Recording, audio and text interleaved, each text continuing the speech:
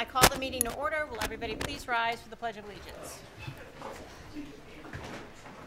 I pledge allegiance to the flag of the United States of America and to the republic for which it stands, one nation, under God, indivisible, with liberty and justice for all.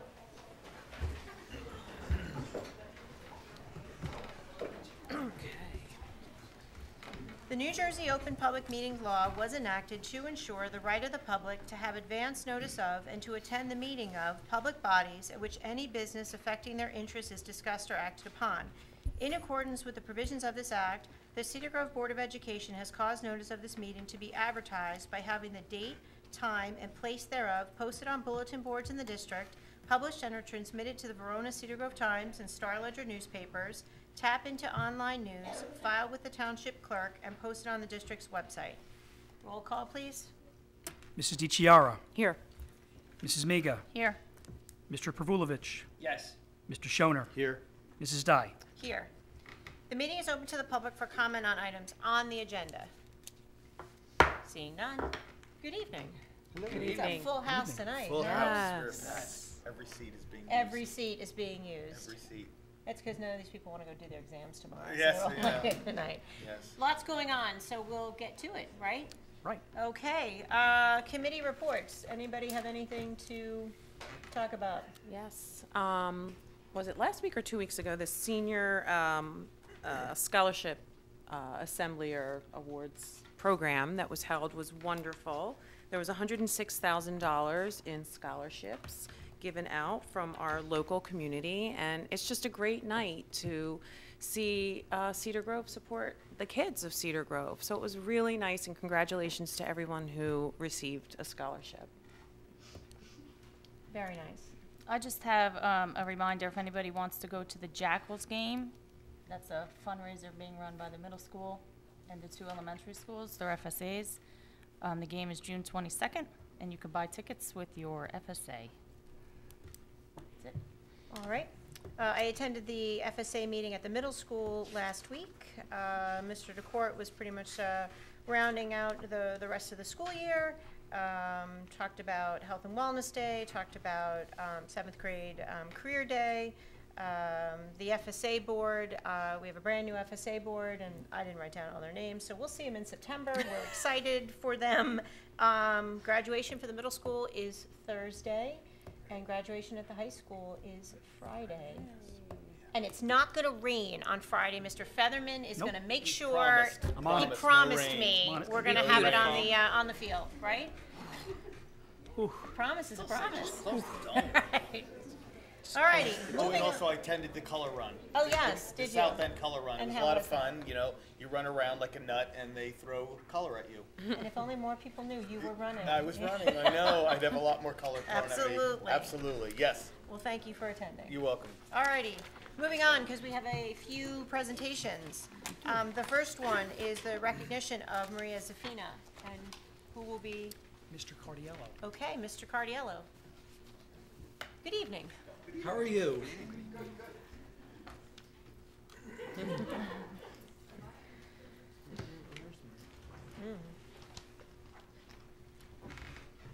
Do I need this? Probably not. Good evening, and I'm glad to see that there's a lot of students here from the high school. I was asked to say a few words about a very special person.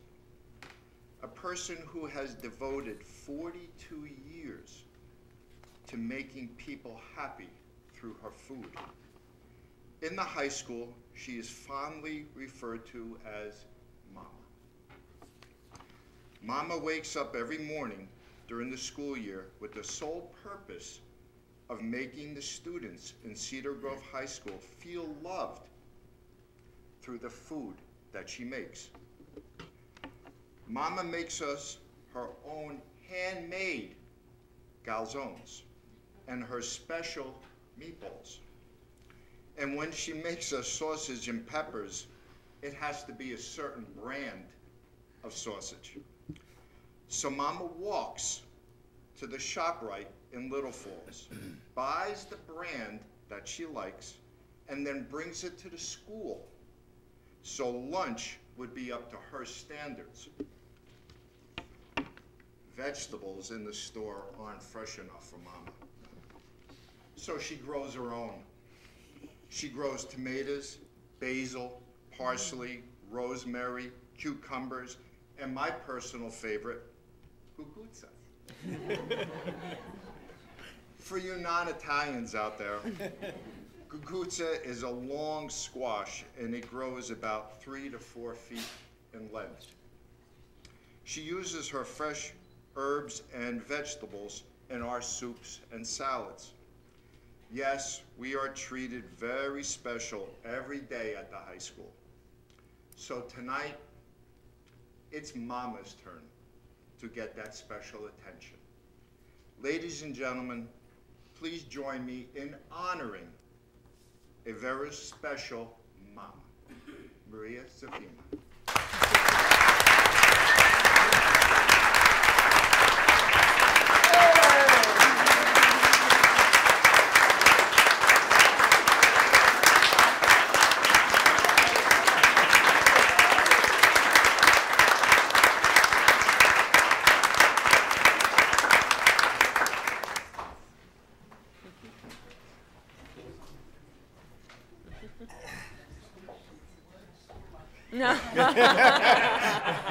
She lets her food do the talking. And this cookie, she made 3 batches of cookies. Oh, that's so sweet. So we wanted to put a nice picture together for Maria, for Mama, for something she can have at home. And you certainly cook with love, and we wanted to express some of that back to you. So thank you so much. Yay!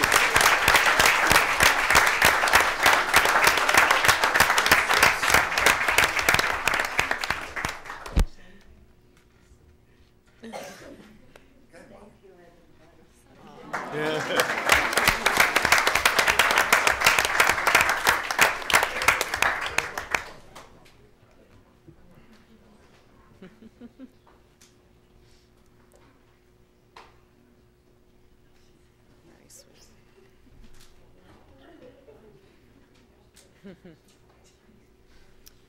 All right, well, Mr. Gogarty, I don't know how you're going to follow that one up. Good luck. What do you got to eat? Did you bring make us? cookies? These girls just prove that. No, towards the end of every season, I like to acknowledge our championship teams in front of the board. And this year, this is the first time I'm here, so I thank these girls in this room for kind of making that happen this spring. I want to start off with our girls lacrosse championship team, who this year won the NJIGLL Colonial South Division Championship with a record of 7-0 in the division. They were 17-3 for the year, and just in their 3rd year of varsity program, just the strides and the steps they're taking are just enormous, and a lot of it's because of the players in this room, their commitment, their hard work, the coaching staff who's here tonight. They also went 5-1 in the SEC Liberty Division, where they didn't win a game the past 2 years, and they were about 2 goals short of winning that division as well. Every year, I think this team gets something thrown at them, whether it's some adversity with injuries and some missed players, being a new team. And next year, they're going to be bumped up in both divisions, so they're going to be playing at the highest level of competition within our county, and definitely certainly around the state. And I think they have the core group of players and coaches to kind of take that head on. So I just want to congratulate these girls on a fantastic season. I'm going to call up Coach Sweeney just to present his Colonial South Championship team to the Board of Ed.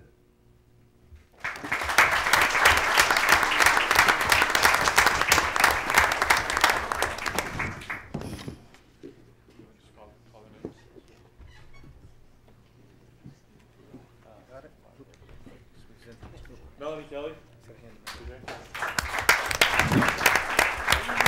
Bethany Chiesa.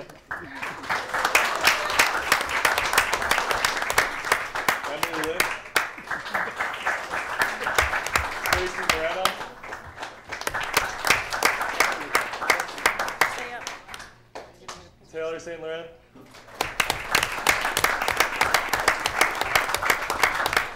Jessica Green.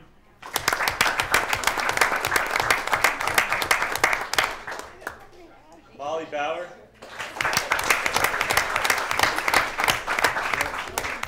Abby Fenley. Nina Gannon. Chloe St. Laurent. Ellie Dye.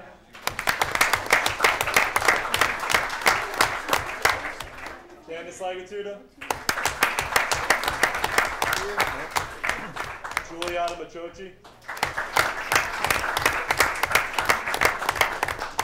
Kathy Kachanowski. Caitlin Downs.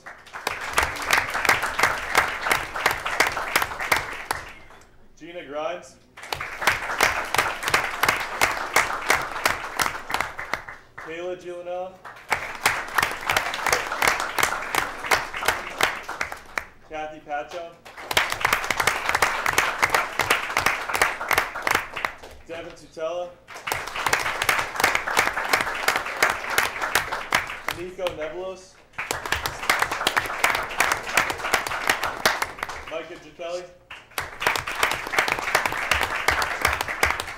Gianna Anastasi. Miriam Towsett. Aria Carpenter. Julia Albanese. Aaron Burke. Alexa Mandry. Alyssa Faziola. Taylor Killeen. Carly Bobrowski.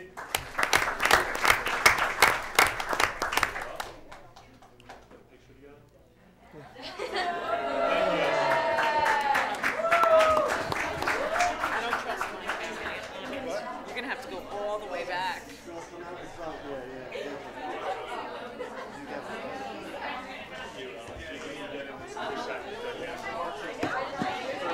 It's really perfect.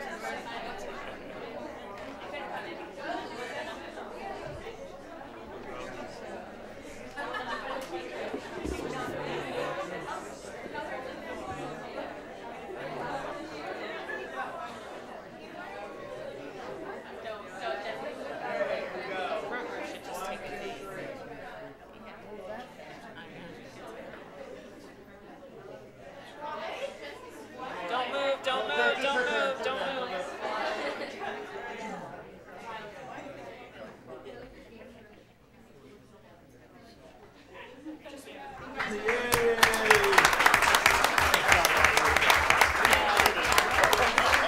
Get ready to do the next. When I stood up to do the flags, you hit the wall.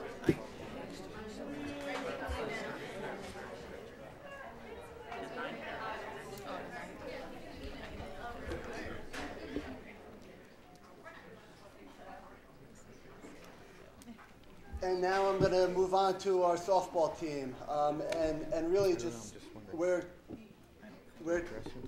can I start? I think, in my opinion, probably the best team to kind of ever come through Cedar Grove. I think the acknowledgments, I think I could go on and on and on here.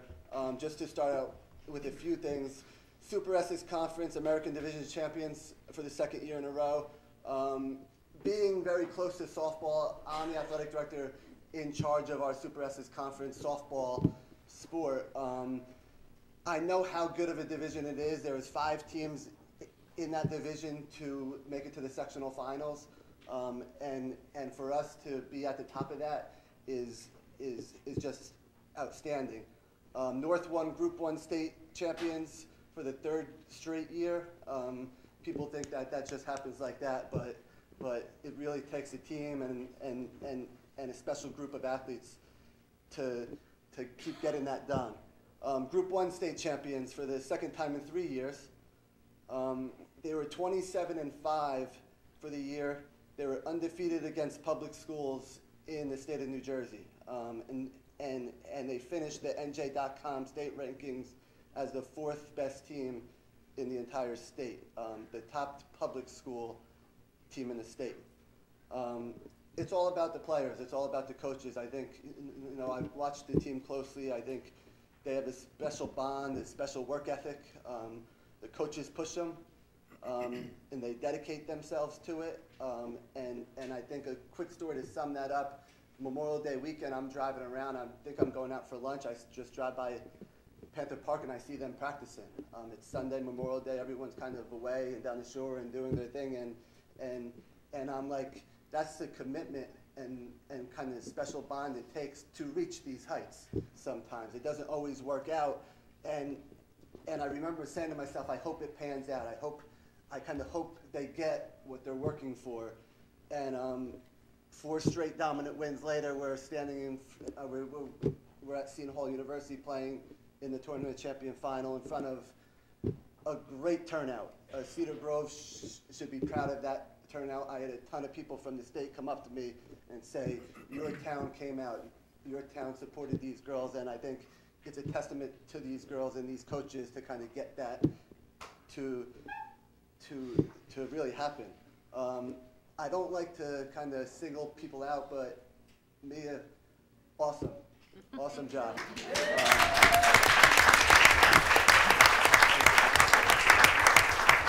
Again, 1,000 strikeouts and wins against all these teams. I could go on and on, but I think it's worth mentioning. I want to call Coach Velarde up here to present her championship softball team.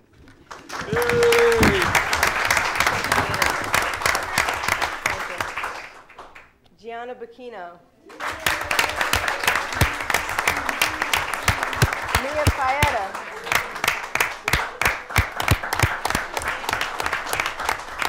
Jules Sakala. Alyssa Coletta. Gianna Cabu. Brittany Taylor. Chloe Weinstein. Ryan Chanatero. Maria Kelly. Paige Lemongello.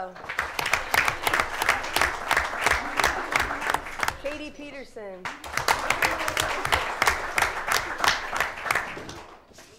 Anna Chakowski. Kiki Grande. Mia Nardiello. And Paige Scheid. Coach Eddie Capazzi, Coach Pete Velarde.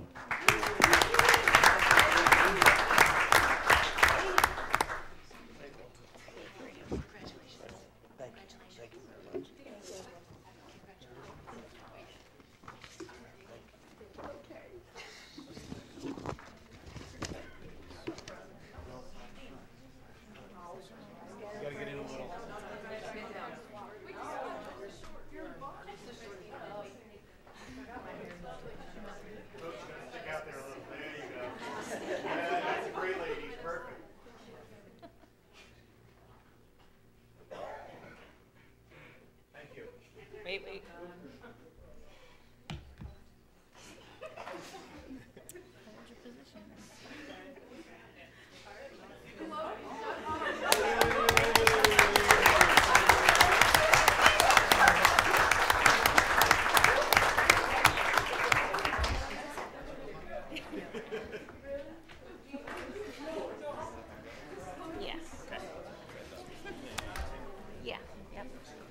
Yep.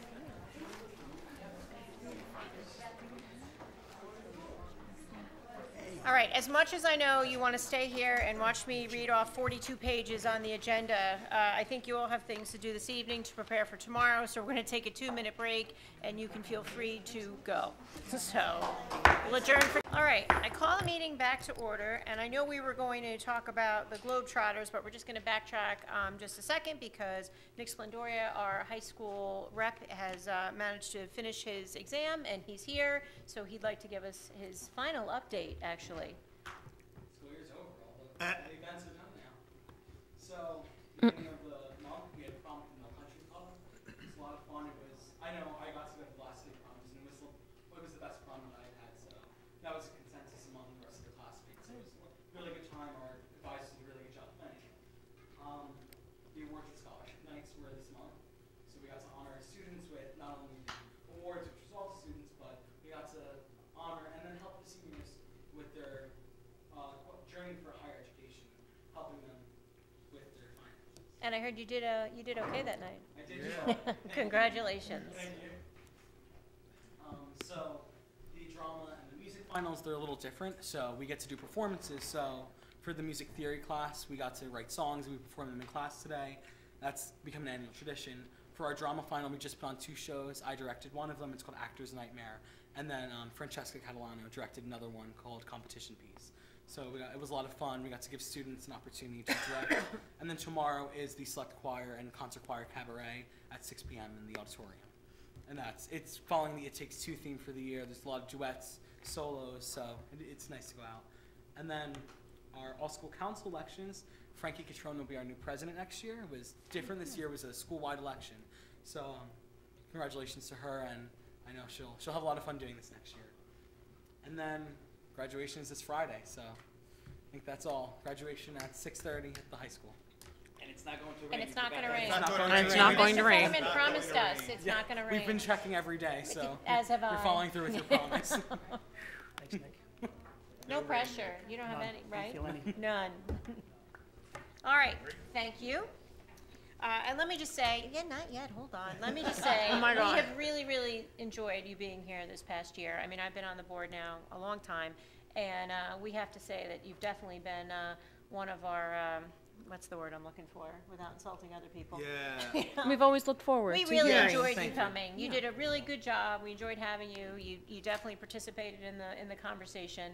So thank you. It's been an honor to do this. It's been really great. So And you always give us this great level of keeping us on, because there's so much going on in the district, school-wise. You always kind of keep us on track on what's going on all the time. even more than Mr. Schoner does. So good job. And that's tough. Yeah, that is hard to do. Absolutely. So well, best of luck to you. Good luck. We know you'll go do great things. Thank you. So absolutely.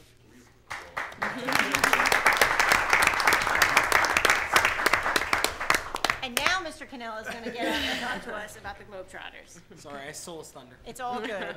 He's got plenty. It's all good. That's fine. Well, congratulations to the girls that all left.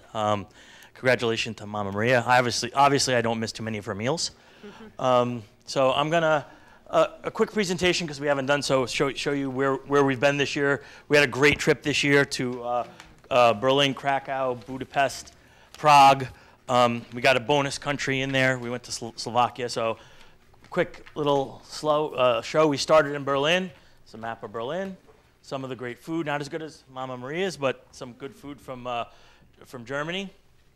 Okay, a couple of our students downtown central Berlin, right by the universities. Okay, this is a square. This was one of the This was the square where the book burning during the Nazi time took place. And in the middle, there's a monument underneath. If you look down, there's an empty library, like a monument to those books that were burnt during the Nazi era. You see in the background, obviously you see the great kids, but you see in the background, you see pieces of the Berlin Wall.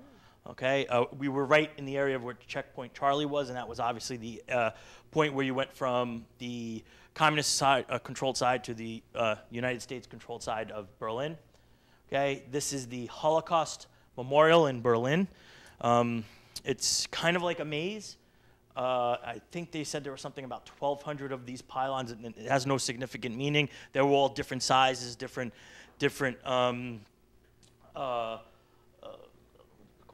I guess heights, and you walk through it, and it really didn't have a. They said it was kind of meant to be interpreted by the people that went, and you could walk through them like a maze. It was amazing. This is the Brandenburg Gate, okay? And we're still in Berlin. Now we move over to Dresden. We did a quick one-day trip in Dresden. Beautiful palaces there. Obviously, Dresden was mostly destroyed during World War II by the United States. Okay, again, in the courtyard in Dresden. This was one of my favorite visits. This is Potsdam. So this is where the Potsdam Conference was, where the Big Three met after World War II to decide the fate of the world. And you see the picture of the leaders from the Soviet Union, from the United States, and from Great Britain, kind of deciding how the world was going to play out. So our students got to be in the same room that these great leaders were. And this was the office in the Potsdam Palace where President Truman had his office. So the kids got to see all three offices, Stalin's office, Churchill's office, and Truman's office. Okay, and that's again outside the palace. We like the group photos, try to get everybody in there. This is Warsaw, the palace in Warsaw. Best pierogies, by the way, ever. Definitely best. So again, some of the palace, the courtyard on top of the hill in the palace. Okay, this is the monument in Krakow, where the Krakow ghetto was during the Holocaust. Any of you watch Schindler's List, where they first moved all of the Jews into Krakow, into this area, into the ghetto, and that's the memorial. And right behind are some of the buildings. Only a couple of them remain that were originally there during that time. Okay, this is Oskar Schindler's factory. So I wanted to visit there because we know in our curriculum, during the junior year, we watched Schindler's List, and I thought it was great to visit that site to show the kids where those workers worked for him and he protected them. Okay, this is one of the main squares in Krakow. I only chose 2 pictures of this next one, and this was the concentration camp Auschwitz-Birkenau. So, because it's very emotional, the kids really, I'm so proud of the students that were there because they represented the town, the school. They represented us perfectly as we saw these sites, and that's the gate as you, work will free you. That's what that says in Germany, okay? And that's the original camp, and this is the train station into the larger camp. And again, I didn't want to show a lot of pictures because it's just, very emotional. And it was very emotional and just a place that you remember, you're going to remember being there forever. This is Prague, and that's the famous bridge that crosses over Prague. You can see the second bridge over. Kids taking good pictures on the river. Some of in the square, and then I believe we spent Easter in this particular square, and they had a nice Easter market and some good food. This is one of the main churches that we visited. That was a tomb to one of the, I guess, the emperors who were there a couple hundred years ago. This was in Slovakia, and I don't remember the name of the town because it was very hard to pronounce, but we didn't know we were going there, and the tour director said, hey, you want to stop for lunch in Slovakia and get another country in? And I was like, sure. I'll never probably be here again. So we had lunch in this square. It was a beautiful little square. Okay, kids taking another group photo. Now we are in Budapest, okay? And Budapest is my favorite city in the world. I've been there twice now with Cedar Grove High School. I haven't been there without kids, so I have to get there without kids so I could, yeah. So, again, some of the kids having fun with one of the statues. Okay, some of the great food there. The view from the palace down to Budapest. The opposite side is Buda. The side that we're on is Budapest. Okay, and a couple of our kids. The main square, monument, war monument. I believe it's World War I. Okay, so where are we going next? All right, so in about a year and a half, we're going to be going to Japan. Okay, and we're pushing it back because we want to be able to give people opportunity to save money. We have a few other trips that are going on with some other clubs next year. So we'll be using EF Tours again. We like their program. They're very easy. They have a lot of support, a lot of experience. This will be our 6th trip with them, the Globetrotters. We've been to almost every continent. Okay. They give us a lot of support, a lot of services, and again, I'm not going to read all of this because you have a long agenda, but the board was given this in the packet.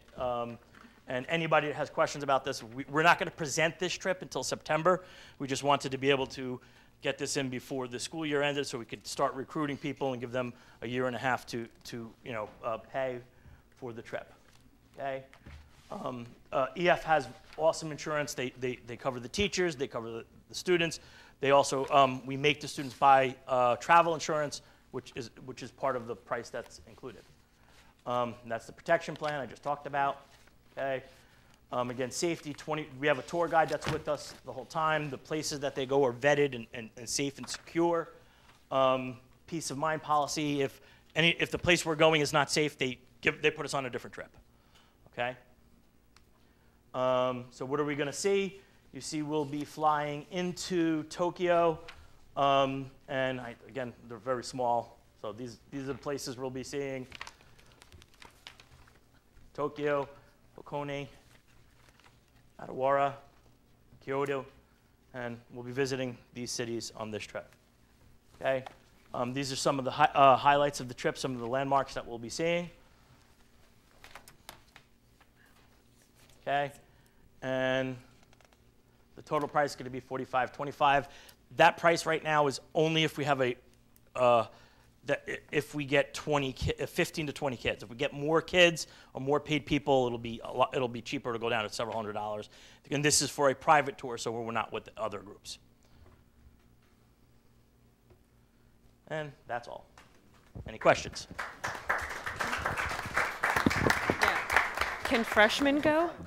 Pardon me? How long is the flight again? The flight to Beijing was 13 hours. This is a little shorter if we go direct, so I think it's probably about 12 and a half hours. We've done that before in Beijing. We didn't have a problem. Actually, the longer flight was nicer because the kids slept longer. And is this the summer of 2021? No, spring break. Yeah. So, I know that there's a bunch of trips being planned that probably going to come to you for next year. The Italian club is doing a trip, and there may be another trip coming up. So that's why we wanted to put it off. And so we decided to choose something a little nicer because we're going to have some time to recruit people and give them time to pay it off. Right. No, it's just a shame because I know every other year you were doing it in the summer, and so it's just a shame that kids have to choose between staying on a sports team or going to Japan. So that's why I was asking. Okay.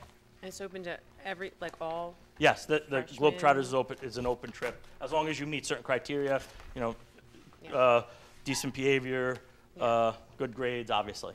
Okay. Is that all? Yep. Thank you. Thank you. Thank you.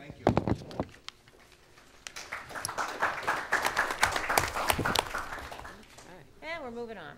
All right, next up boy. is the strategic planning project update. We've been doing this now for a year-ish, right?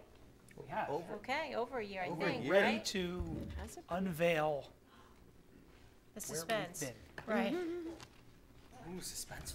I think It it's is. over, no? It might be. Time flies. I'm still wondering what 13 years just went, so.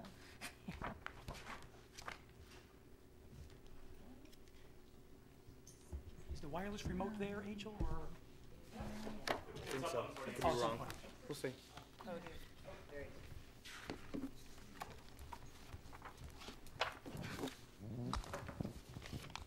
All right, good evening, everyone. Good evening. That's a heck of a greeting. Good evening. Good evening. Thank you. So my name is Dr. Tracy Severns, and I am here to talk with you about the strategic planning process that we have been collectively undergoing here in Cedar Grove for the past several months. So I did this work alongside Rob Zwicky through the Rutgers Center for Effective School Practices. So we're talking about the work of doing strategic planning, which of course is a team effort. We need to make sure that we have everyone on board in order to move a district forward. This is important work, and it's critical that we elicit the voices of all of our participants. So as a process, the strategic planning process really begins by saying, well, where are we now? What is our current state in the district? There was a survey, that's the link to the survey that went out to the entire community. Then we create the roadmap for the future. Where do we want to go? And set goals that increase the likelihood of getting there. So the process is really this. This comes from Bernhardt's research, where we first take a look at the data. We collect the data, both qualitative and quantitative. That means we look at the numerical kind of data, the outcome data, as well as the qualitative data, which came in the form of the voices, the input of the students, the staff, and the community. And we analyze those results, validate, interpret, and use those to set our goals. So the driving questions that are used as the framework for the strategic planning process are these. First, well, where are we now? How did we get here? Where do we choose to go? How will we get there? And how are the things that we're doing now moving us toward that intended destination? So the process involved several steps. Back in, I believe it was, October, Dr. Zwicky was here, and I believe he spoke with the board and talked with the community about the process. Then the needs assessment and the survey tool were finalized, and then I came in November and started the really fun stuff, which was meeting with the community and the board to gather input on what you see as the district's strengths, the opportunities, the potential threats, meaning the challenges that you're facing, so that we could comprise all of this data and use it to set a bright future. After I met with the community members in November, I came back in December and went to this school, North End and South End. I met with students as young as 3rd and 4th grade and talked with them about what they value in their district in the schools currently and what they would like to see for themselves in the future. Then I went to the middle school and I went to the high school. At every location, I spoke with students, representatives, as well as the faculty. The survey was then sent out to the entire community. The results were aggregated, analyzed, and will be shared with you here this evening. A strategic plan draft was then proposed, shared with the superintendent, and that will form the basis of where you set a direction for the future. So here's what we heard when it came to assessing the success of the current plan. So first, we sent the survey out, as I mentioned, and approximately 99 people responded. A fourth were students, approximately a third were parents, and less than a half, just shy of a half, were teachers. We had 4 community members and 1 administrator. So that was the distribution of respondents. What I'm going to show you now are histograms that represent the feedback on a Likert scale from strongly disagree to agree in relation to how do you think you did collectively on the goals that you had previously. So the results are here. So when it comes to the community and communication goals, what I like to do is aggregate the data that you have at the left end, which is the strongly disagree, and the agree and strongly agree, because what the center represents are people who were neutral, who said, I don't know enough to advance an opinion. So when we look at the first goal, the way that it kind of adds up is that you had 8% who agreed, who strongly disagreed or disagreed with the success of the goal, and you had 56% who said, yeah, we did it well. When it comes to curriculum goals, the split was about 11% who disagreed and 48% agreed. When it came to the character education goals, this was the one that was split about most evenly. About approximately 32% disagreed and 36% agreed. When it came to the college and career readiness, 23% disagreed and 34% agreed. What struck me when I looked at the data for each of them is the height of that central bar that said, we don't really know enough. And so I think if there was some feedback that I would wish to offer is the importance of really working to push the message of the successes here. There's so much to be proud of, as I saw just even this evening, and yet some people just don't seem to know or didn't feel comfortable enough to offer an opinion. So next we asked people, well, in looking at the goals that we had last time, what would you like to see addressed next time? And there are some themes that kind of came up in the data. First, people recognize that we're living now in a changing cultural context.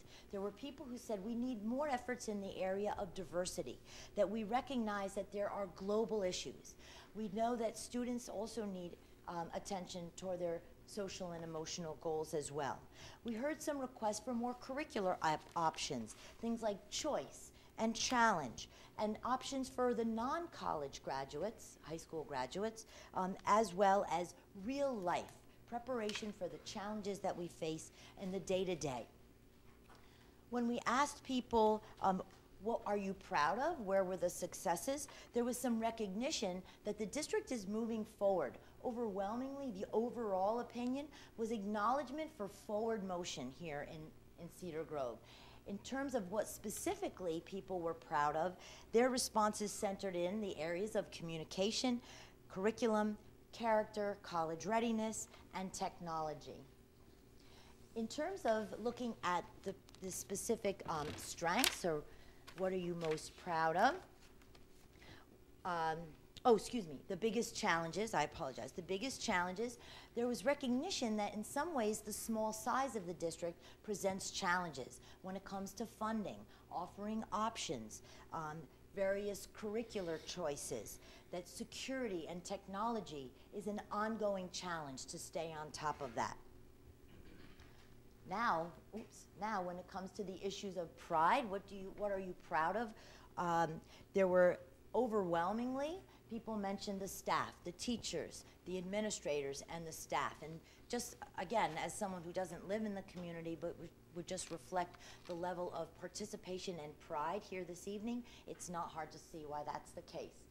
Parental involvement, the technology, programs, there's strong acknowledgement, again, that Cedar Grove is refining the program offerings for the students and that it's connecting. So the pride centered around personnel, parents, and a positive climate. When asked what some of those specifics include, these were some of the areas that people listed. There were 13 examples of initiatives that have taken hold and that people were proud of, that they were able to point to and say, these are things that exist now that didn't in the past. And we wish to recognize these as evidence of our advancement. When it comes to analysis of the goal areas then, overall, when you just synthesize all of the response, the feedback was mixed in some areas. And in some ways, that's really not surprising. People are going to look at the goals, look at the experience here through various lenses. So the feedback overall was positive, and there were responses that varied from, I believe all of the goals were met, to none of the goals were met. And again, I think that depends largely on the people's perspective. There was no clear, overwhelming patterns, but in general, people said that they are proud, as I said, that you are moving forward and that there's a great deal to be excited about in the future. So what we heard when it comes to the community and faculty sessions, this is a picture from one of the faculty sessions where we did an interview design, and we used that design with all of the faculty and the community because we wanted to make sure that everyone attended was heard. So the deliberate design was set up to really elicit every single voice. So what you do in the process is you ask people from your perspective, what do you see as the strengths, the weaknesses, the opportunities, and the threats? And so when it comes to the strengths, again, they aggregated around some big themes that have to do with the people here, the people who work here, the parents, the programs, the resources, the fact that you are now acknowledged as being future ready, and there has been great pride and progress in all of these areas. When it came to the weaknesses, the list may look longer, but they really group around certain themes.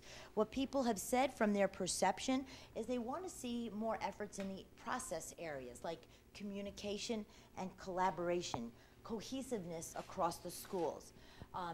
There's some interest in looking at the programs and using them to achieve even higher results, greater levels of achievement for all of the students. There was some mention of facilities and some of the societal challenges that you face when it comes to social media, the threat of drugs, of alcohol, all of the distractions that are out there, and that can sometimes cause our students to look away from their goals. We heard today great celebrations of athletes, and the academicians also, I think, need to, of course, stay focused on the goals and what they're here to achieve. So in terms of the opportunities, what you would notice is what people named as weaknesses or concerns are present here in the opportunities. People are saying, well, we could communicate more. We could work more on our continuity. We could work to build relationships, to expand our efforts in STEAM and in STEM and in technology and dual enrollment, other opportunities that would expand our college and career readiness for our students. In terms of threats, again, it came down to things that tend to stem from funding sources, from the size of the district, resistance to change on some levels, and a lack of time to do all the work that needs to be done. It's a huge effort to lead an ambitious school district, and there's a recognition that this is a challenge really on every level. So what we heard from the students, I want to begin by just commending the board and the district for their commitment to listening to the students. I felt very strongly that that we can't talk seriously about engaging in a strategic planning process if we don't talk to the primary customer. The client in any school, as I see it, are students. Are they happy? Do they feel known? Do they feel noticed? Are they engaged? And so in talking with the students, I just want to show you what I did is I brought forms that look like this, had a little heart and a brain wearing sneakers. And I brought it to the elementary schools. And what I said to them, to the students, is I believe that a great school has two things. It has heart, where there's a place where everyone feels known and noticed and valued and cared about, and where teachers teach so kids can learn. And what I asked of the students is, so tell us, what recommendations would you make so that this becomes a school of heart, connection, strong relationships, and where students are learning at their greatest potential? And they answered, as students always will. And you know, some folks might think that the younger students might not have much to contribute. They were very articulate. They were very clear. And so then when I went to the middle school, you know, you can't bring a brain wearing sneakers to the middle school. You have to cool it up. So I cooled it up and I went to the middle school and to the high school. And I took all of those student voices. Now, while the words that they used might have been different, but there were themes that ran through their messages. So when it comes to communication and interaction, what the students are saying is, we want to talk to each other. We want to be active. We want to be engaged. We want to do this work together. We want to know that we can work individually when we wish. We can work with a partner when we want. And we know how to partner or work alongside a whole group to engage in meaningful projects. Kids said that we want to welcome new students. We'd like to see buddies. We'd like to see older kids looking out for younger kids and be really deliberate about fostering the kinds of connections and relationships that make schools feel warm and cause you to feel missed when you're not there. When it came to instruction, what kids said is, we want to do things. We want to touch it. We want to feel it. We want to engage in a hands-on way in challenging, rigorous, relevant learning experiences. What they said is, we want to know that what we're being asked to do is meaningful. Kids said that they want more influence in terms of when, how, what, and with whom they learn. What I heard from students overall is that they are invested in their education and they want it to be great. So there is a certain restlessness at times among students who want to lean in differently, who want to work alongside their peers and engage in things that they see as making a difference in the world. They truly want to make an impact. It was interesting to see some students say we want more computers, and some students say we want more books. So that all students experience learning differently. So the idea of personalizing the learning experience is one that I think you will see manifest then in one of the goals, which again is tying back to the voices that were heard as we worked through this process. When it came to the personal, you as a learner, look what kids said. We want to experience more fun, more joy, more of a sense of connection. We want celebrations and events. There really is a sense that learning has a pulse. It should excite me, and I want to experience that in the classroom. So in terms of the roadmap for the future, in terms of developing the new strategies, what we do is we listen to all of the things. We look for the common themes. We do a content analysis and triangulate all of those sources and look to see what rises up from the data. What are people saying is the direction in which we seek to go? And establish 5 strategic goals that will then be supported by a 3-year plan. I think it's important to stay nimble. We recognize that the times are changing, and so a 3-year plan makes sense to me. In the past, we've done 5-year plans. I think a 3-year plan is wise.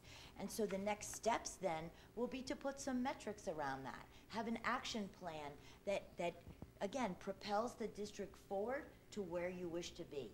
And what I will say as a visitor and as a participant, as a witness to the work that's being done here, is there is so much to be proud of, and I encourage you to move boldly forward in that process and to see where that may lead you. There's a lot of wonderful and exciting things happening, great people who care about the work very deeply. I want to thank you for inviting me to be a part of the process. It was a great honor. And what I'd like to do now is to pass the process over to Mr. Featherman, who's going to talk about where next. Thank you.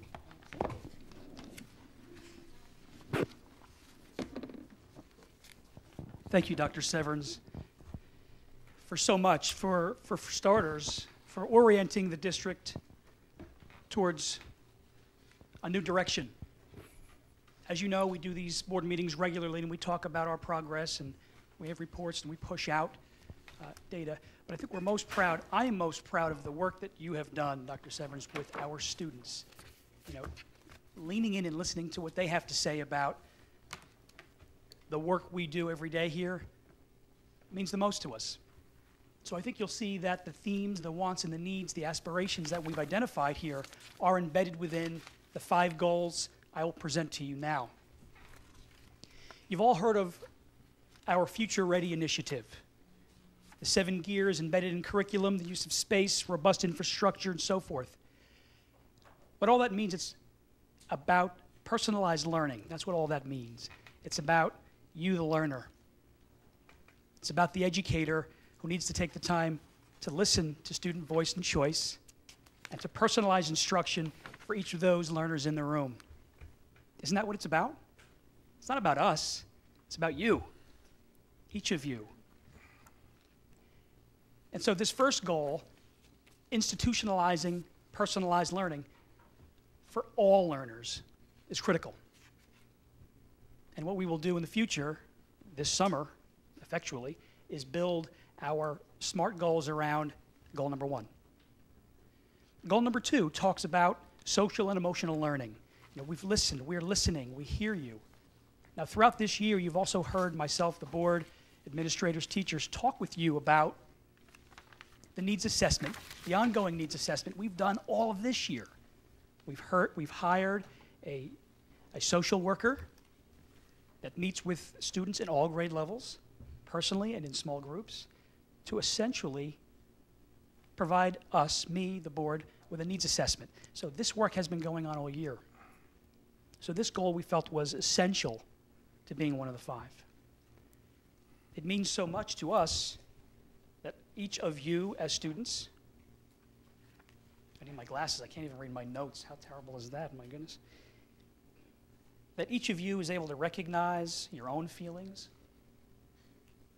I know that's hard. I have a 16-year-old and a 13-year-old at home. We're dealing with that all the time. It's not just your own feelings, right? It's the feelings of those around you. It's helping us adults recognize how to problem solve, and how to build healthy relationships. So that's what goal number 2 is about, social and emotional learning.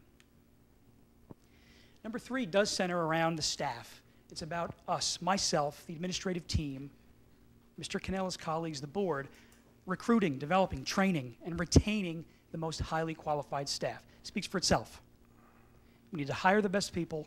We need to inform the best people, grow the best people, so that we can achieve goals 1 and 2. Research shows yet again, this study done in 2018, that of all these things, that of all these statistics that we measure in the classroom, what has the most impactful result on student growth? Teacher efficacy. Good teachers. That's what makes the difference. Yes, small class size, you can read that list, effort, right, attention to detail. It's the teacher in the classroom that is able to deliver content to you, the learner, in ways that help you learn. That's what it's about. Goal number 4. We are going to operate, we're going to continue to operate with innovation, compliance, and transparency. We talked about being nimble. We're going to be more nimble. We're going to bring in new technologies, new pedagogies. We're going to create, we have created new learning spaces. Come by our school sometime. I know I see a lot of you in there. There's some really cool things going on. It's not happening in a vacuum. We're listening to you. We're trying to be more nimble. We want to respond to what a 21st century learner's needs are, and we think we're on the right track. That's goal number 4. And our 5th and final goal is to continue to embrace what I hope to some degree each of you have experienced this year, our Brand Ed initiative, our social media initiative. Quick show of hands. Are you following us on Twitter, Instagram, Facebook? Are you following myself or members of the board, your teaching staff, your coaches? Are any of you doing that? Mr. Mangili, Mr. DeCourt? Show of hands. Yeah, come on. If you're not, follow them. Follow us. I do. I follow. Come on now. I need more followers. Mr. Mangili's beating me like a dog. He's got more followers than I do. Mr. Gogarty, how many followers do you have? The most out of anyone, which is so cool. And why is that so cool? Because if you're following us through the mediums that I know you love, social media, you're finding out things that you may not know about us. You're finding out that we are more nimble today, that social emotional learning is at the forefront of what we're doing. That differentiated instruction is critical to helping you tap into your potential. So follow us on social media. You'll see the things that you won't see otherwise if you're not paying attention. Okay, so the Brand Ed initiative is embedded in goal number 5. So what we'll do going forward is create a very convenient one-page document that summarizes, as you see here, the strategic goals going forward for the next 3 years. We will have this on the back of district calendars. You'll see them mounted in classrooms. Things that go home, you'll have this on the back side of those pages. Quick reference, it's not a diatribe of pages in a binder on a shelf in my office. That's not what this strategic plan looks like. That's what it looks like. Those are the pillars, the benchmarks. It is nimble, and we're going to build goals this year for year number 1, and we'll be reaching out to some of the folks in this room to help us do that. As we begin the process of aligning the strategic goals by August 1st, we're going to be developing what you've probably heard before, our SMART goals. Those are goals that are specific, measurable, achievable, realistic, and timely. Each year, for each of those 5 goals that I just listed, we will create SMART goals that will specifically address how we're going to advance that mission. Once we have those SMART goals developed, we will embed them on something that looks like this. Again, it's nimble, it's simple, it's one page. Here are the goals. And as to be determined, we will have the SMART goals for each year. We'll push them out. We'll e-blast them, push them out through social media. You'll follow us on Twitter, Facebook, Instagram. Right, Pete? You're there. You're with me. All right. There'll be a bigger font, right? It'll be in a mic.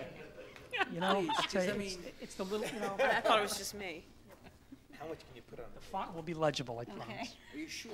And I'll leave you with this, a quote from John F. Kennedy. There are risks and costs to action, for sure, but they are far less than the long-range risks of comfortable inaction. Thank you.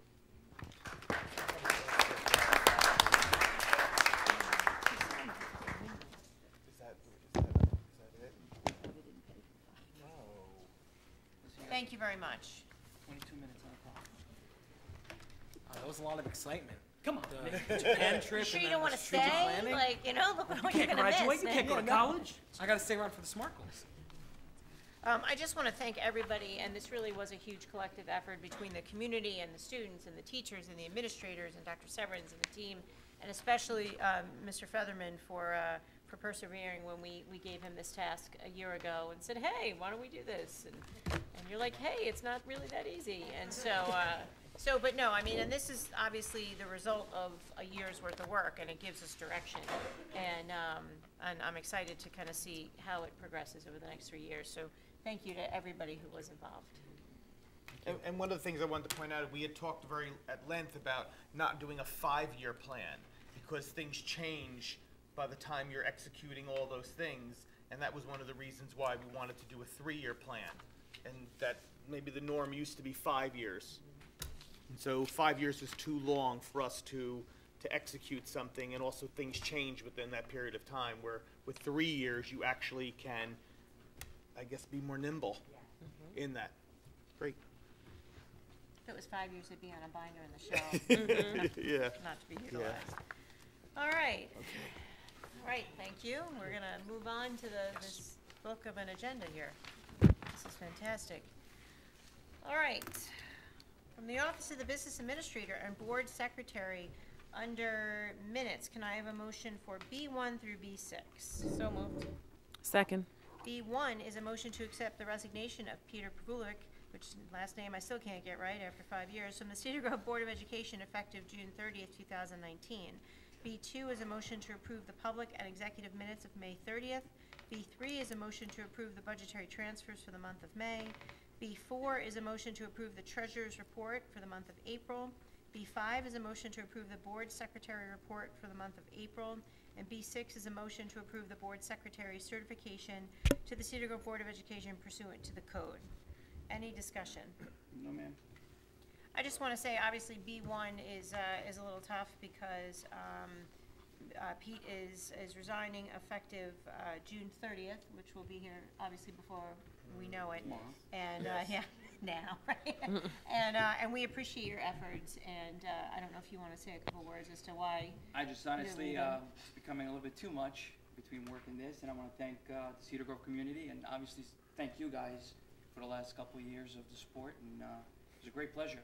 And you never know in the future. You never know. Absolutely. Well, thank you. Thank you guys. Thank you, Pete. Thank you guys. All right. Roll call, please.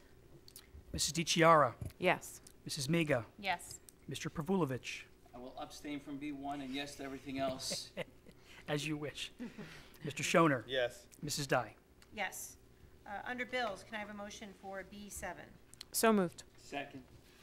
B7 is a motion to pay the following list of bills that are in our packet. Any discussion? No. No. All right, roll call, please. Mrs. DiChiara, Yes. Mrs. Miga, Yes. Mr. Pavulovic, Yes. Mr. Schoner, Yes. Mrs. Dye. Yes. Just give me a moment. Yeah.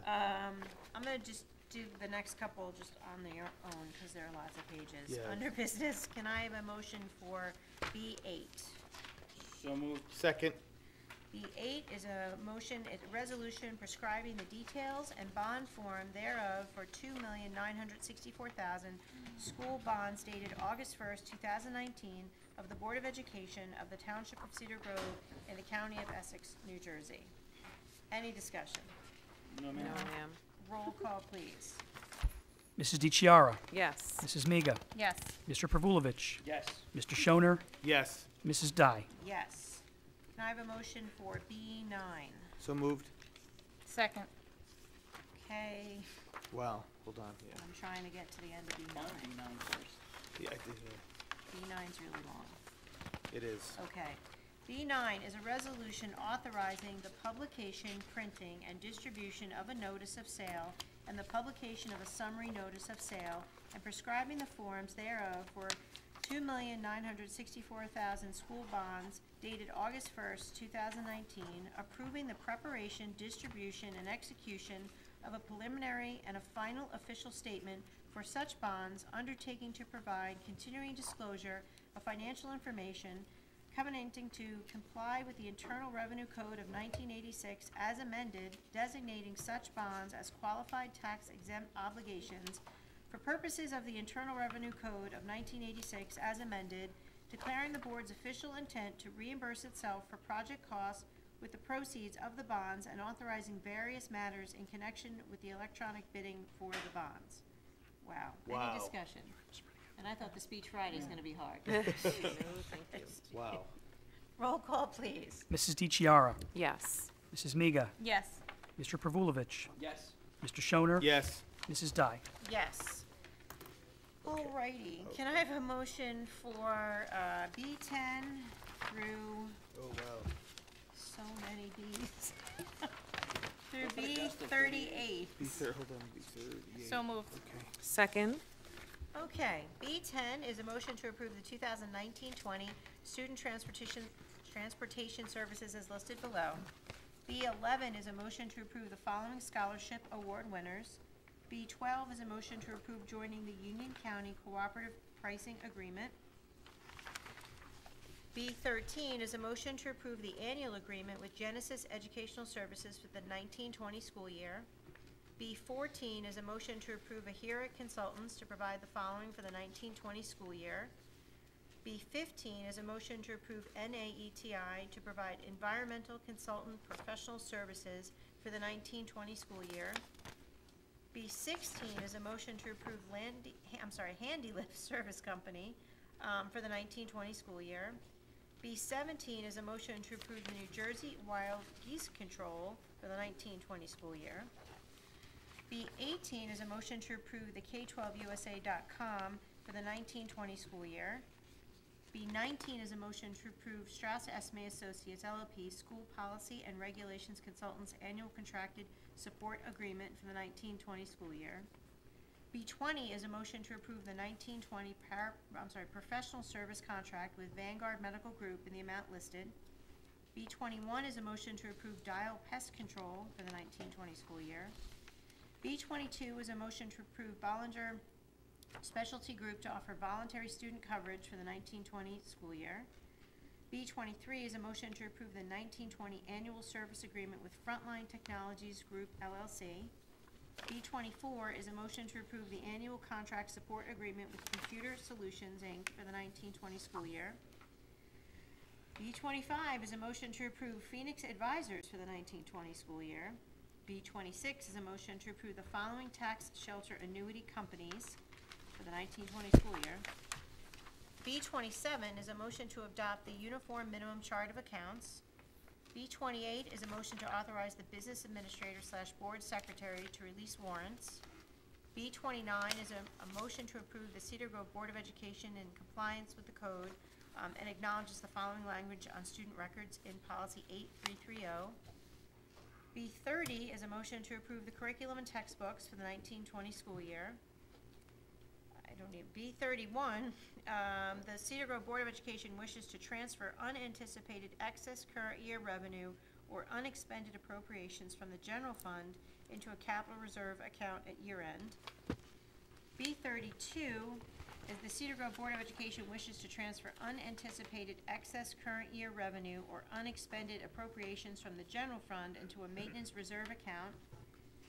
B33, pursuant to PL 2015, Chapter 47, the Cedar Grove Board of Education intends to renew, award, or permit to expire the following contracts previously awarded by the Board of Education as listed.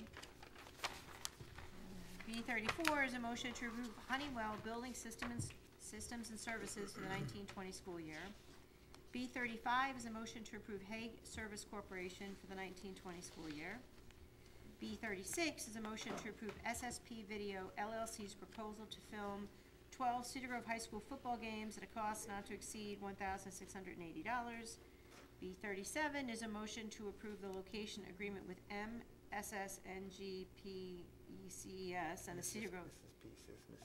Missing pieces. Oh, I get it. Haha. Okay. Sorry. Got it. And B38 is a motion to approve the contracted non-public 192, 193 IDEA basic services for the 19-20 school year. Oh my gosh. Yeah, Any discussion? that's a lot. You kidding me? Missing pieces, that's really I fun. like It that. is. Roll call, please. Mrs. DiChiara, Yes. Mrs. Miga, Yes. Mr. Pavulovich, Yes. Mr. Shoner, Yes. Mrs. Dye. Yes. From the Office of the Superintendent of Schools. No presentation tonight, huh? I just keep on going. Great. Under Personnel, can I have a motion for S1, oh my gosh, through wait, 30? I don't, there's 31, 34 or no? 33. S33. So moved. Second. There's a lot going on. Yeah. That's all I have to say. Yeah, wow. Alrighty, S1 is a motion to approve renaming the Cedar Grove High School kitchen as Maria's Kitchen in honor of Maria Spina, who we saw this evening. S2 is a motion to verify accomplishment of 2 qualitative merit goals and 3 quantitative merit goals in accordance with the code set forth in the employment contract for Mr. Michael Featherman, Superintendent of Schools, for the 18-19 school year. S3 is a motion to approve Jessica Dimler, North End School Teacher, at the rate listed. S4 is a motion to approve Catherine Cawley, North End School Teacher, at the rate listed. S5 is a motion to approve Katrina Shabab, High School Guidance Counselor, at the rate listed. S6 is a motion to accept the resignation of Diana Sandoval, High School Spanish Teacher. S7 is a motion to accept the resignation of Alicia Angione, High School Social Studies Teacher. S8 is a motion to rescind Alicia Angione's SLE Coordinator and rescind Volleyball Head Coach. S9 is a motion to approve Jessica Shoemaker, Head Volleyball Coach. S10 is a motion to accept the resignation of Christopher Faley. S11 is a motion to rescind the non-tenured salary approved on the May 23rd Board of Ed agenda for Joanne Marriott. S12 is a motion to retroactively approve Jack Mondesini, Structured Learning Experience Work Study Instructor. S13 is a motion to approve the resignation of Vincent Cardiello, High School Technology Teacher. S14 is a motion to accept the resignation of Caitlin Riley, High School English Teacher.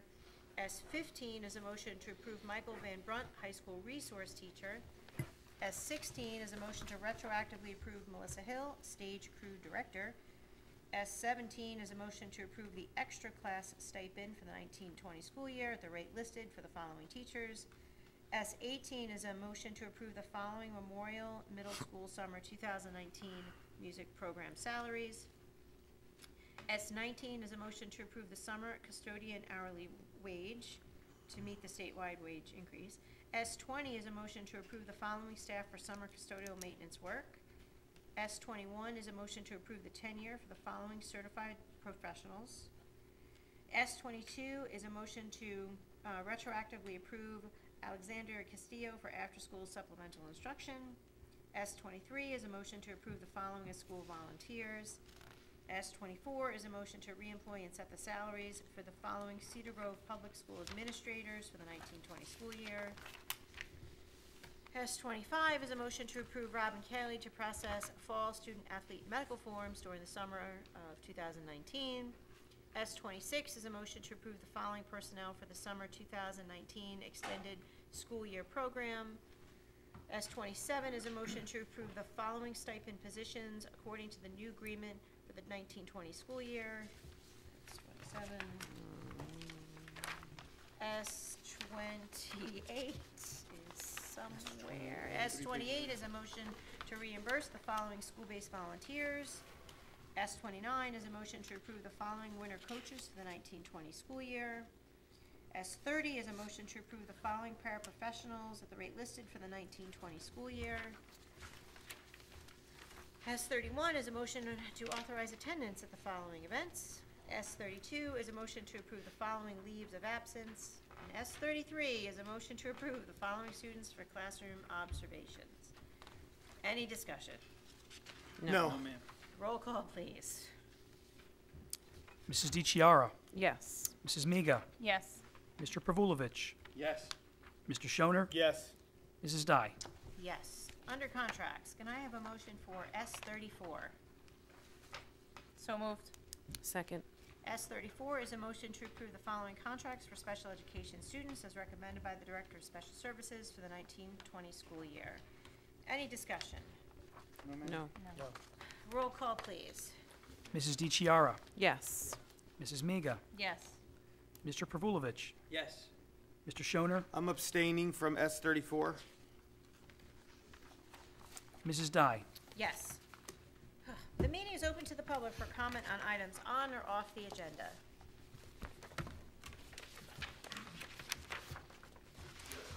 Oop, she beat you to it. You gotta wait. Sorry, Mr. Green.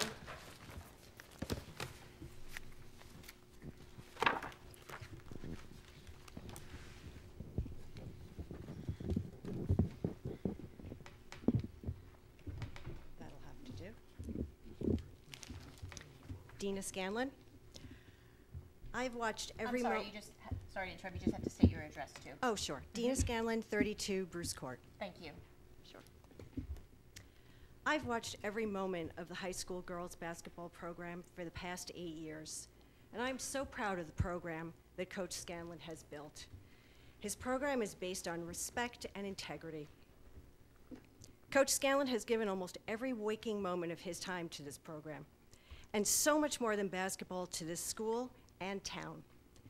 He was Elise Fearon's right-hand man in getting Hoops for Hope up and running, and the charity event continues today.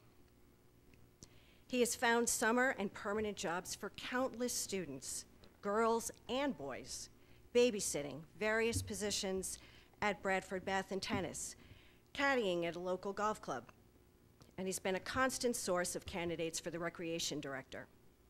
He watches girls at the 6th to 8th grade level so the girls have exposure to the program prior to getting there.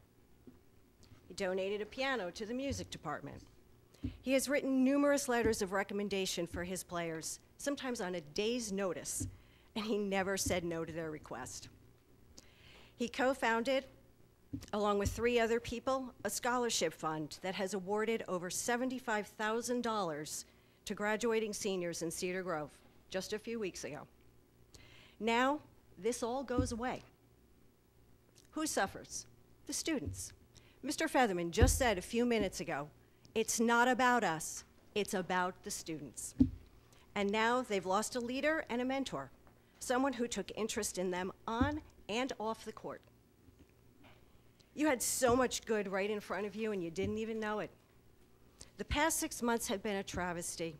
You let a parent run roughshod over you. You made decisions out of fear, and fear does not lead to prudent decisions. You were fiscally irresponsible to the taxpayers of Cedar Grove, shelling out $30,000 on an investigation of a complaint that had no merit from the start, and the findings by the law firm concluded that the complaints were not substantiated. I understand you're not paid for your position, but you still have hard decisions to make, and you have a fiscal responsibility to the taxpayers of this town. You didn't either. Shame on all of you. The only person who's been harassed is Coach Scanlon. You capitulated to the parent at every turn. Again, shame on you. As one parent said to Mr. Scanlon, this is disgusting. Another parent said, they will never find another coach like him, and you won't. You can try to control the narrative on this all you want. In our heart of hearts, we know this is about playing time, and so do you. If you want something in life, you have to work for it. You have to earn it. The message you have sent to parents and students is reprehensible.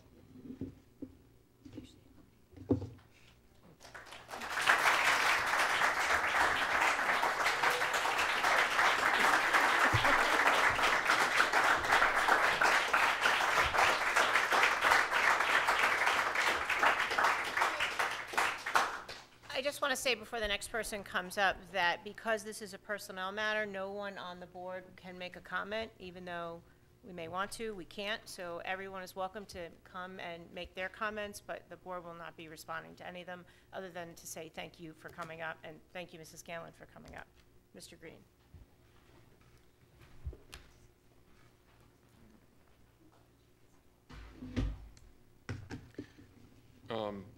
It was news to me, I'm sorry, John Green, 52 Howard Drive. News to me just from the get-go that $30,000 was spent on investigation. I'm not going to state that I know who the party was that created this problem, but I'm not quite sure if they feel proud of themselves for that expenditure. I learned very recently that a man I admire greatly and hold in the highest respect was being unfairly and unceremoniously dismissed from his long-standing position as our high school girls varsity basketball coach. Initially, I was stricken, like I believe the majority of the parents in this room were, with strong feelings of shock and dismay.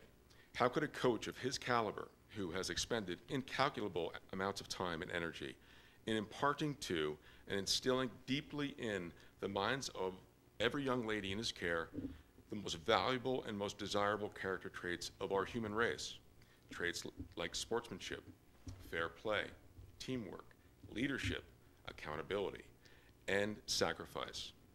These are the quality character seeds his coaching has sown in the furrows of our girls' minds. There, they have taken firm root and gently grown. How do I know this? Because I've seen the positive changes in the individual players on the team. Where there was doubt, there's now certainty. Where there was fear, there's now boldness. Where there was selfishness, there's now altruism. Where there was egoism, there's now selflessness. Under his direction, they are a true team. Under his care, they have become not only better athletes and students, but better, more confident, and vital human beings. In my mind, his impactful and positive influence on our daughters is undeniable and profoundly evident. Just to quickly go off on a tangent, there is an article that you all should read, especially the board. It's entitled, High School Coaching Conundrum. It is too easy for parents to get you fired. Coaches wonder about job security in an era when successful peers are let go. Goes on to read, there are a number of reasons coaches are let go. But there is only one that has many coaches feeling as if the ice beneath them is thinner than ever before. The ice being parents. Parents upset that their kid does not play enough. Parents angered that the coach is too demanding. Parents concerned that the coach is out of touch with his era. This whole catchphrase that schools seem to be using right now, or moving in a different direction, I can't imagine what that direction is going to be. Is it to placate parents?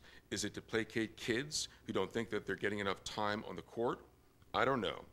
There is a whole entitled generation of kids and parents that have come out and don't understand the value of hard work and what the real world expects of them. I could move on with this article that moves on into an excerpt from Forbes about why the board or administrators have made this decision. But I don't want to get into that because I don't believe basically that may be the reason, because it would be way too egregious of a reason if that is the case. Fear and raising money in the future through taxes, etc. I'd like to just state that there was a doctor up here giving a presentation, and they surveyed a population. They aggregated the data. They created histograms that we all saw. They came to a determination about decision-making for future success. And that all came from surveying a population. There was no survey of the population of athletes that were under the auspices of Bill Scanlon, and which is, I don't understand how that could have happened. So yes, I heard Dr. Schiller, if I'm not pronouncing your name, Simmers. I apologize. Well, she's gone. So, oh no, you're still here. It doesn't matter. But they spent money for a pretty extensive study, and from that, she spoke about clients in any school is the student body. Consult with them. Mrs. Scanlon talked about the voices of the students mean the most to us from someone on the board. It's not about us, it's about you. And that was an address to the students this evening. The third goal being pursued after the expensive survey that we just went through by the school district is retaining the best people. Obviously, unless things change this evening, that is not going to be the case. So in summation, my family wishes not to let such a man of strength and caring disappear from our daughter's life, and urges the administrators who have fallen victim To the false pleas of a grievance-prone, grudge-bearing people who mistakenly believe their ambition has been thwarted, to put an end to this injustice and rehire Bill Scanlon back as our daughter's head basketball coach immediately. How dare the few be allowed to destroy the many?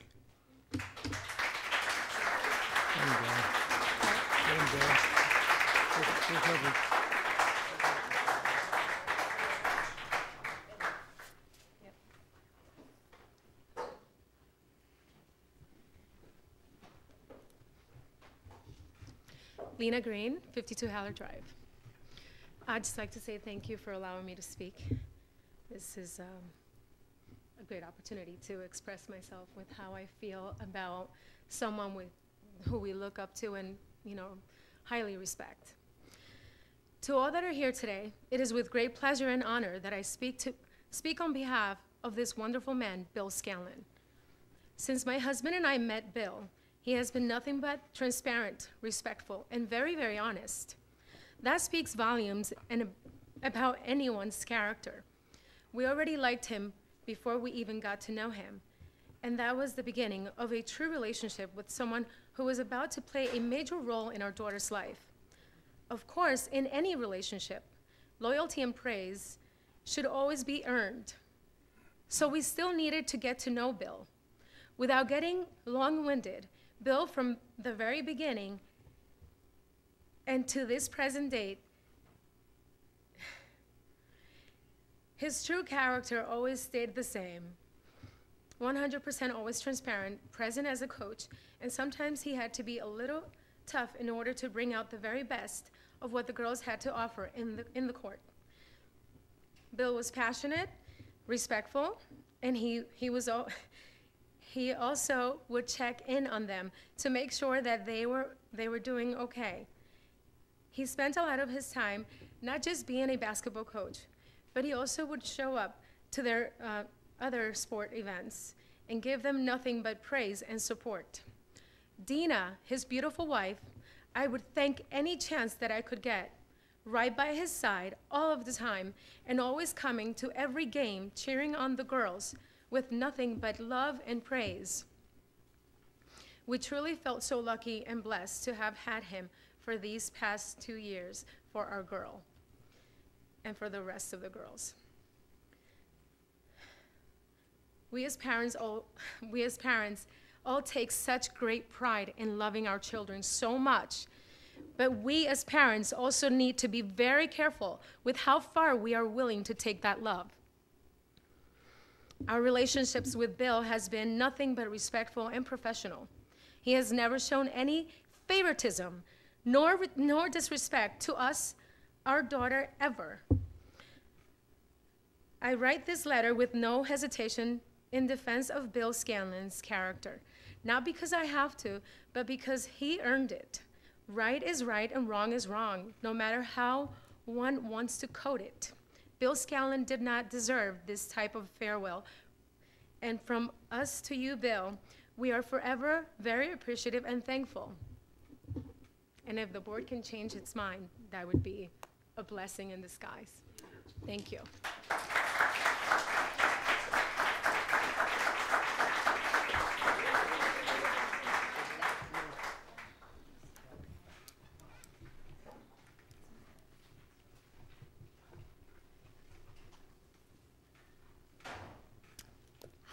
Hi, Christine Corso, 37 Bruce Court. Thank you for the opportunity to speak, and I'd like to congratulate our softball and lacrosse teams on their hard work. I'm here to speak as a parent. Our family's been involved with the Cedar Grove School District since September 3rd, 2003, when our daughter started kindergarten here at North End, and our son will graduate this Friday. I'm here to speak as a volunteer. I've happily served different organizations with many of you that work to provide opportunities for students and support for our teachers. And I'm here to speak as an administrator. I have worked in both business and education, and I have a master's degree in higher education administration. What I have learned in over 15 years in this district is that your treasure is the educators who truly challenge their students. those who ask much of them and then support them and give them the tools to accomplish the things they didn't know they could do. These are the teachers and coaches and counselors who are preparing our students to succeed in life by helping them see that being part of a team is as important as winning the game. That school is about learning how to learn and learning who you are and learning what's important. Your treasure is the Jessens, the Creels, the Konopkas, the DeFabiuses, I see you smiling. You have those teachers. The Parazones, the LaSalles, the DeStefanos, the Cardinals, the Costers, so many more. These treasures don't just teach the subject, they feed the student as a person. And when you support them, you support your students, your families, and you make Cedar Grove a district to be proud of. I urge you to develop policies that support and protect this treasure. I think Dr. Severs and Mr. Featherman, this is goal number 3 of your strategic plan, as Mr. Green pointed out. When I served on the HIB committee at MMS, which I did for many years, I worked with another treasurer, Erica Slota. We took very seriously the imperative to protect students from bullying. We gave equal weight to supporting all students so that they wouldn't consider themselves victims when bullying was not the issue. We looked for creative ways to have students feel included and recognized. I believe our district loses a treasure if we let Bill Scanlon go. Students and their families lose the opportunity to have them challenge and mentor their children.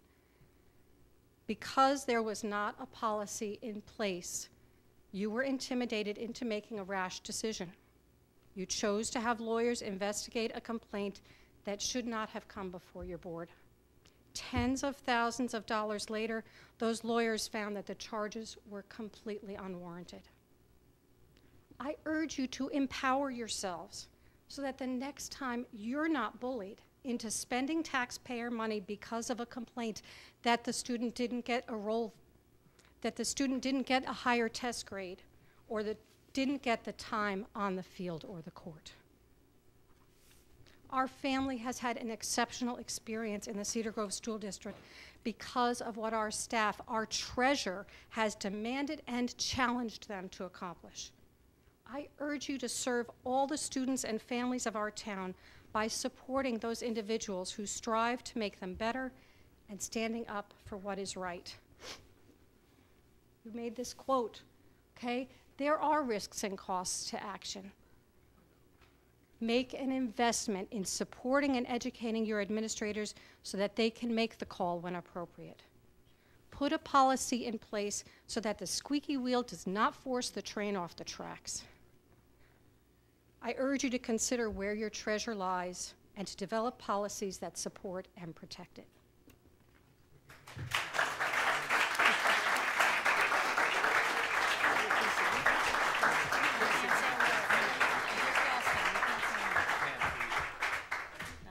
Can I just? You could. No.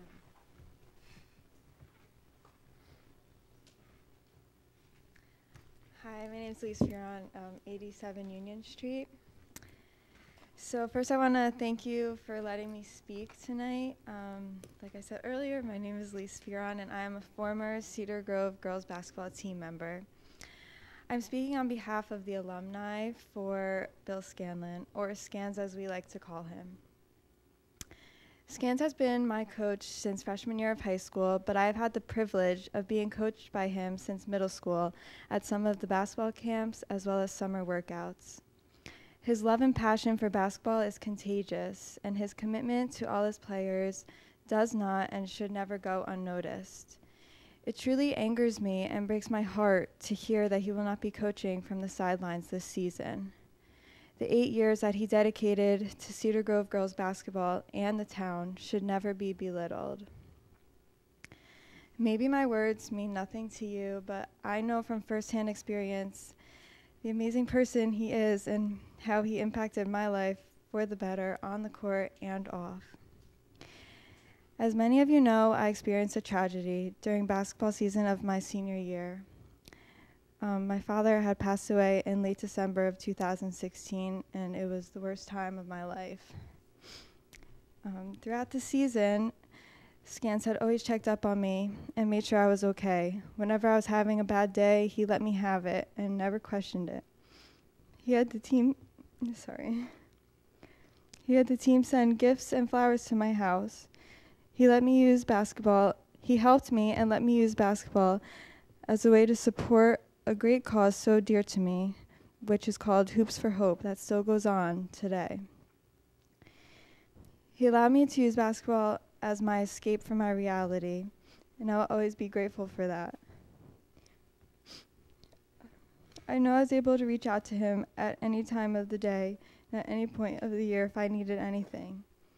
He truly is an amazing man, and I will protect his name and will not let it be shattered by people who do not know his true character. It was an honor and a privilege to be coached by Scans for the 4 years of high school, and I wish the girls now would and could experience the same, because there is not a man who loves basketball more than Bill Scanlon. Cedar Grove High School will truly suffer the loss of not only a great coach, but a great person. Thank you.